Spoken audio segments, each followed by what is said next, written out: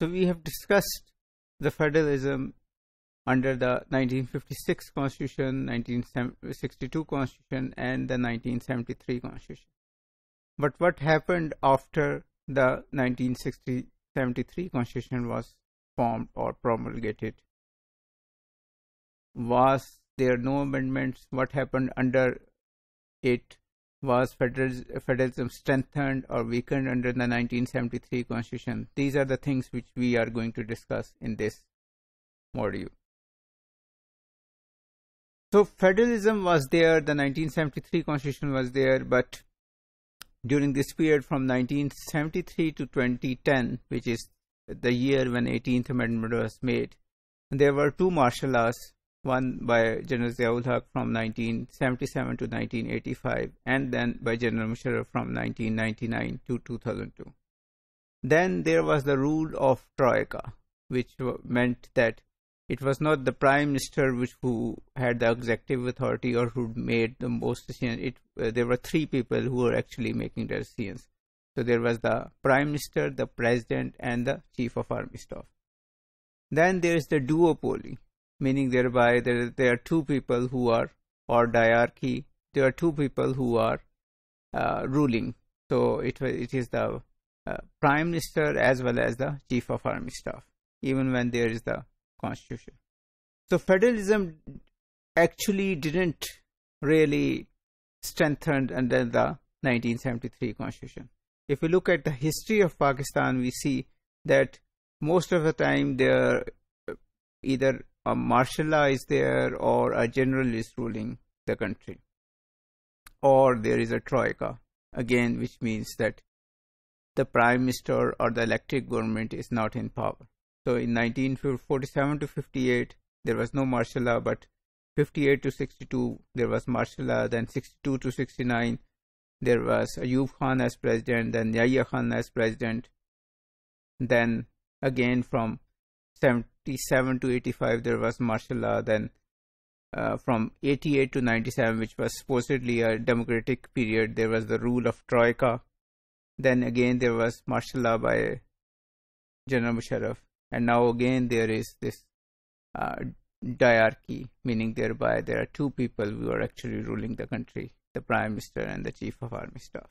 So the powerful democratic, so how many years in the last 72 years does Pakistan has a powerful democratic government who can act on its own? So the only period, there are three periods which you can see where the democratic government had power. So first one was 1947 to 1954, which is 7 years. Then 5 years under Zulfikar Ali Bhutto from 72 to 77. And then 2 years under Nawaz Sharif, 97 to 99. If we take out these 14 years, these are only less than 20% of the Pakistan history. In all the rest of the period, 80% of the period, it was the democratic government were not ruling the country. They were partly or partially in power, but not fully in control. So it is not really logical to blame democratic governments for all the mess that has happened, because they had only ruled for 20% of the time. But of course, democratic governments are not innocent, and they made many mistakes.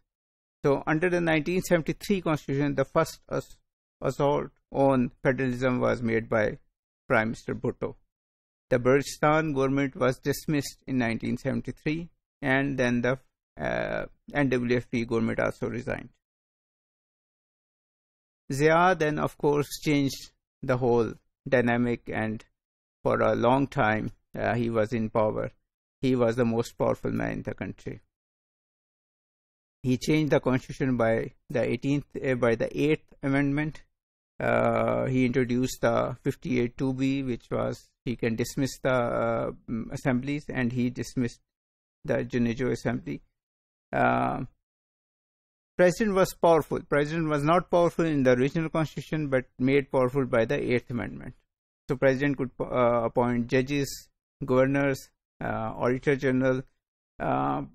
President could also, and similarly, governors were also more powerful. So, as in the case of federal government, they could dismiss the provincial governments.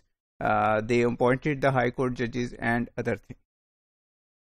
And they were not bound by the Chief Minister's advice. So martial laws actually ended the idea of provincial autonomy or federalism in Pakistan. Even democratic leaders were not ready to accept provincial autonomy.